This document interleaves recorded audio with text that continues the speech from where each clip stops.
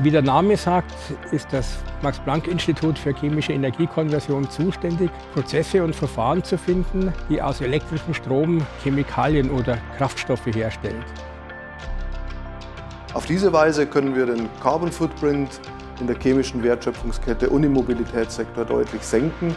Somit ist klar, dass chemische Energiekonversion im Speziellen und Energiespeicher im Allgemeinen ein unverzichtbarer Teil jeder Energiewendestrategie sind.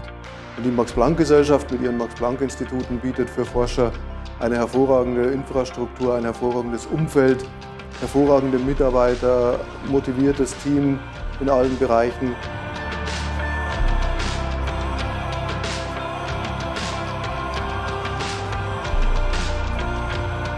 Research in my group concerns itself with a really fundamental problem in energy research, and that's the question of how we reversibly store and release energy from a chemical bond. We know that there are, of course, industrial processes that allow us to do this. These are the kinds of systems that are studied in Robert Schlogel's group.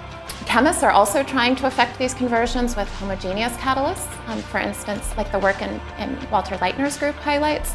Or you can do this with biological catalysts, and this is what happens in my department. We study the enzymes that can affect challenging chemical conversions. And so the way we do that in my group is to study all of these systems using advanced X-ray spectroscopy. So we use synchrotrons around the world, but we also build up instruments. And I think these are all things that really place this institute really at the edge, at the state of the art in terms of what you can do. And I think that's really one of many reasons this institute is so attractive to young researchers. The other great aspect of this institute is actually our apprentice program. We train apprentices at this institute that truly are world-class, and they go on to be placed as technicians elsewhere, or if we're really lucky, they stay here. And this is also something that means our institute has, at every level, the best possible scientific support you could imagine.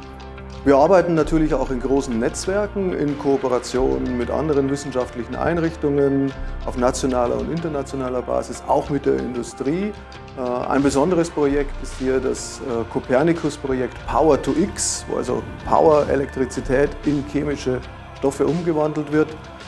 Und dieses ist eine nationale Plattform, wo viele große und kleine Unternehmen und viele Institutionen zusammenarbeiten und das von uns in der Koordinationsgruppe auch verantwortet wird.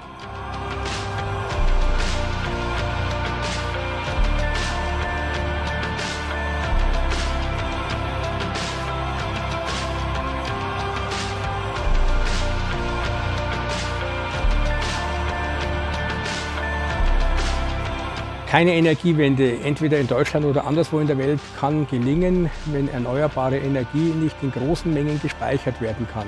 Dazu braucht man Batterien, Wasserstoff und Flüssigkeiten. Die Vorstellung, dass das ein Gegeneinander ist, ist falsch. Wir brauchen alle diese Methoden gleichzeitig. Und es gibt die Möglichkeit, große Mengen von Energie über große Entfernungen zu transportieren. Dafür werden flüssige Energiespeicher gebraucht und die liefert die chemische Energiekonversion.